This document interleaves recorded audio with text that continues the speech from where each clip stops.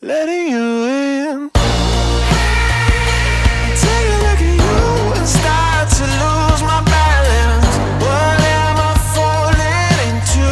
This feels like something new. I've seen a lot of views, but they were nothing like this. The way you do what you do, I think you're something brand new. I'm going to bring you down and then end by bringing you up. We're all on the electric side, on the energy side. We are too. We shape the future of clean energy working with 400 energy companies in 40 countries. But we do speak the truth about power to people in power, and you are all people in power. So let's speak the truth. So if you have to take one thing away from this, and not going against Michael or Christian, Christian brought you up like amazing, grid for speed, so many billion-dollar investments. And Michael, so much electrification. I'm going to bring you down on, we got to do the grid for speed at the speed of price is right. Price means the cost of energy. Cost of energy means the energy bill that people have to pay. That will have to be right. That depends what the speed is. And the one thing, maybe a new thing you take away from this is, so what we're saying is 2 months in November, December 2022, 2 months have changed this transition. It has made it a transformation. It has made it a transformation that is so critical for us to get right. So what happened in those 2 months? 3 things. One, the unfortunate event in Ukraine. Lights were on in Europe in December of 2020. That's great. Kudos to all of you. Price wasn't right. Same December, you go on the other side of the pond in Texas. Actually, if you look at what happened, we lost power. Lights were off on Christmas Eve. That's extreme weather. And then another thing happened in November 2022. That, I think, will have the most profound impact in this energy transition, starting in the US, which started 6, 7 months ago. We saw it, and it's going to come to Europe. What is that? What happened in November 2022 that you think will change the world? Change this transformation in a way that we haven't even thought through. Shout out, you can shout out. ChatGPT, we are trying to create consciousness using electricity, a whole lot of electricity. And so I'm going to give you a little bit of sense on what's that demand. You heard EV, you heard heat pump, you heard the industrial side. I'm going to talk about the AI race is on. And the AI race has changed to powering the AI race. The country, the entity that will be able to power the huge demand it takes to create a brain. I call it create a brain. This is not your old AI. This is not machine learning. This is not analytics. This is trying to create consciousness. We're way away from there. And what that has done, that November 2020, we didn't even know the name of the company, OpenAI. So I'll just give you one example. And I can give you 100 examples like this that came about in the US in just last 3 months. I would say 3 months when everybody was doing their planning, 2030 forecast. So this is the forecast in Texas, ERCOT. Texas is going to create a Germany in Texas. What does that mean? That means in the next 6 months, their demand will go up, equal to the demand of Germany. So they're adding Germany to Texas. They're going to almost double their demand. And Texas is a big state. It's like a Germany. And you go from south, Georgia Power, you go to Arizona Public Service, you go on the west to Portland. This is happening everywhere. You have all heard 5 gigawatt is what Microsoft is looking for in one campus, 5,000 megawatt. You know how much that is? That is 1/4 the size of Greece. That's what 5,000 megawatt is. So the AI race has really now become powering the AI race. It started in the US 6 months ago. It's going to come to Europe. If you Google, you'll find Google is creating a $1.2 billion data center in Finland. They just announced it 2 weeks ago. And we look at this, data center is not new. We've been doing it for, we call it 3 phases. Phase 1 was when we figured out we love our dogs and cats, and we want to post 100 million pictures every day. That was phase 1. That was Facebook. That was all the social media. Phase 2 was productivity. We're going to go to the cloud, migrate to the cloud, and Internet of Things. That's phase 2. That phase 2 is still happening. Now we have another wave that started beyond cryptocurrency. It's the wave of, I call it, we're training a brain, and we're trying to use the brain to ask questions and answer questions. And you know what phase we are in right now? I call it, we haven't even finished half a mile of a marathon. That's how early we are on. I call it, we're in 1984 when Steve Jobs came up with a desktop called Lisa, his daughter's name. That had 5 megabytes of hard drive. You can buy 5 terabyte, I think, in Amazon right now. And the projections are all over the place. But it is real, it's happening. It is an era of, we are starting a steam engine era. The impact of an artificial brain will be profound across every aspect of economy. It will impact us. You may not even see it. It may have a negative impact on electrification. Why? We were already constrained on supply chain. Now you're talking about companies, Microsoft, $3.2 trillion market cap. You take all the large utilities in US and Europe, add them up, that still doesn't get to the market cap of Microsoft. They have very deep pockets. Microsoft, Google, Apple, Meta, Amazon. NVIDIA released their earnings yesterday. $2.3 trillion company.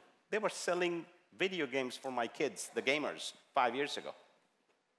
And they have deep pockets. They're going to get, if you think you were short on big transformers, if you think you were short on switch gears, circuit breakers, you will not even see what will happen in the next 9 months, 12 months, 15 months.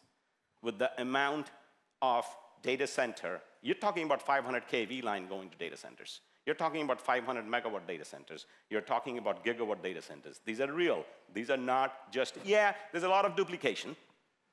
One broker is asking data center in 3 different places, but this is real. This demand wasn't there 6 months ago. You want to take another check on that?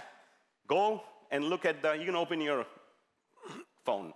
Look at the stock price of 3 companies, Constellation, Vistra, Talon.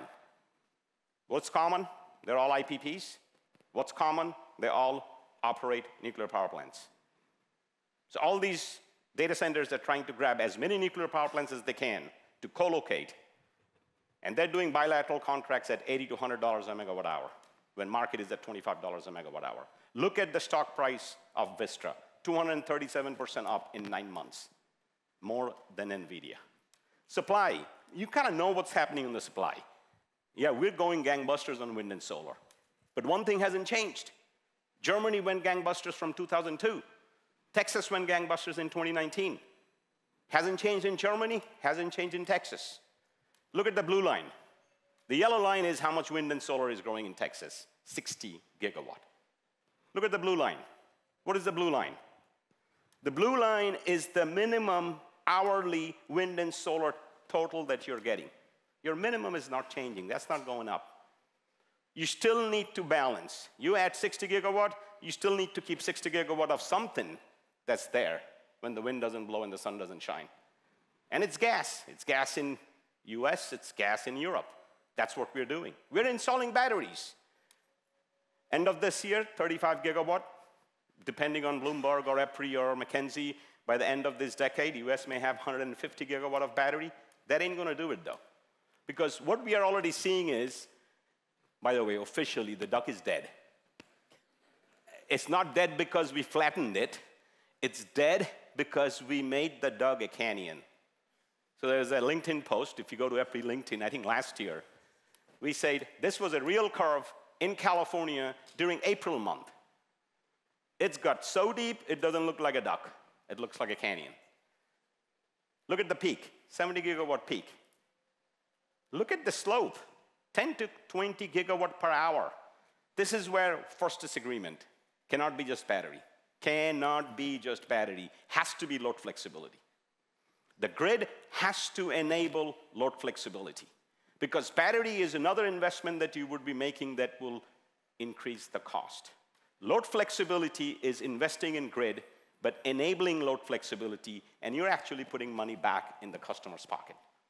So that's one of the areas that you will do it. And weather, you can talk about weather all the time. All I will show it is imperative for us to see if we can get to 1.5. Because the more you go, the more this is what's going to happen. Big change, wildfire. Wildfire has changed the balance sheet of US utilities. It will in Europe as well. Just like electrification, we'll be using 2-3 times more electrification. The areas that were not prone to wildfire, that will grow 2 to 3 times. More areas that you didn't think there will be wildfire. Just a couple of months ago, Xcel Energy in Texas. You heard about PG&E, you heard about Southern California Edison, you heard about Hawaii. We have to design the grid now with wildfire in mind, and we have to be very careful to make sure we are doing the analysis. Just saying wildfire doesn't happen in my service area is not a good answer. It has to be a full insurance company. Look at what is happening to the insurance rates in flood for wildfire, and it's going to happen in Europe as well. So I'm bringing you down. I want to bring you back, get you up, quickly get you up. So all these changes are causing light to flicker. Everybody knows that. Everybody knows about extreme weather. You heard it, we heard it. But we are hearing now about blue sky. Blue sky is just like this, that's a blue sky. April, September, months that are great months. Load is not high. We're having challenges in blue sky weather. Alberta, April 2024. Just a normal day. Just the wind doesn't blow. The wind, the red is how much wind you were expecting, and that 6% is how much you got. You tried to jumpstart a 250, 350 megawatt combined cycle. Didn't have the ramp rate that it could, and it tripped. So you had to shed load in April. So now we are seeing system emergencies in April, system emergencies in September, when we take scheduled maintenance outage. And it's happening, this is real. This is not made up numbers. So there's an urgency to bring new technologies. It cannot be just wind and solar and storage, lithium ion. That's what we got right now on the left. On the right, we got a whole bunch of stuff that are not there, that have not been deployed at scale. That is not, we have some first movers and second movers. It took us 20, 30 years to get coal and gas and nuclear to go from first of a kind to nth of a kind. But all those technologies, and this is where I'm going to bring you up, this is where, Christian, you come in, significant grid expansion, but I will say do it differently. Act differently, think differently. Don't do it like the way we have done it in the past. And we're saying to our US utilities too, you have to do it differently. What's the difference? You got to do poles, you got to do wires, you got to do transformers, you got to do circuit breakers, you got to do all the stuff that we do. But you got to do more of that blue thing. The blue thing is you got to bring in advanced technologies to utilize the system that you got today more and utilize the system that you will build tomorrow more. 10 to 15% of the grid is built to supply demand for 1% of the time, 87 hours in a year. We got to change that. There's many ways to do it. There's many tools in the toolbox. We keep on hearing in the US, oh, Europe is already doing dynamic line rating. No, you're not. You're doing mostly augmented. You're just using ambient temperature. It's ambient adjusted rating. Advanced conductors.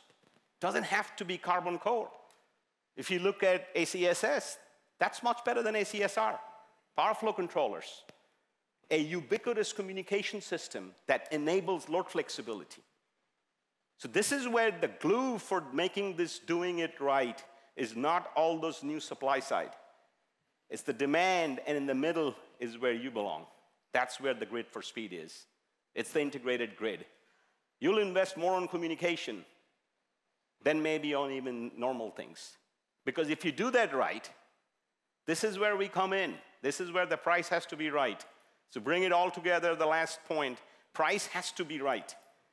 If you do it right, if you enable load flexibility, if you enable electrification for people who cannot afford to have a charger in their home, may not have a home, then this is the concept we say, energy wallet. What is an energy wallet? It's your wallet, maybe purse. It's how much money you're taking out from your wallet and paying to the electric company, paying to the gas company, and when you take your car to the gas station, you fill up your car. That's where your money is going out. We all have to make a promise that this transition, we will actually reduce the amount of money that's going out from the pocket when this transition is done.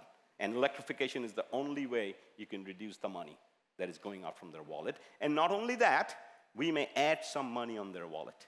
And just take a look at US example. Average family of four, $38,000 annual income. their energy cost, electric bill, natural gas bill, filling up their car in the gas station, annual $4,500. And a $1,000 repair bill, maintenance bill, change the brake shoe, change your oil in the car. That's energy wallet. You do it the right way, you help them to electrify transportation. Now, in the US, we drive a lot of cars. Europe, the numbers may be different. But you should have those numbers. You should have those numbers for every country.